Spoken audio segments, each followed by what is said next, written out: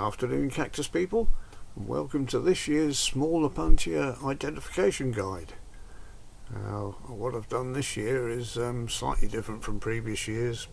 I've taken pictures of the plant in situ or in pots, and then I've taken a cutting and done a picture as clear as I can of the cuttings, and then I've potted them up into small pots of gravel, mainly for my own reference, so I know I've done that particular plant, and then I've got a cutting of it later on, but that's not the main reason for the video there.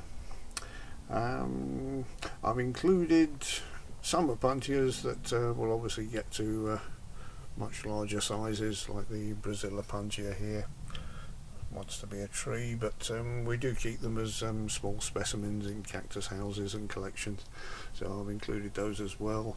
We've got Ostrocylindropuntias, Coronopuntias and so forth in here, so I hope this is of some use to people.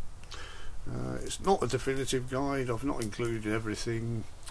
Obviously the bigger Opuntias I'll be doing in a separate video, and the Tephra Cactus I'll put in a separate one as well. We've got our team are working on this as we speak down here, so I've not included those in this video, but I hope it will be of use to some people, and please enjoy the slideshow that follows. Thank you all for watching.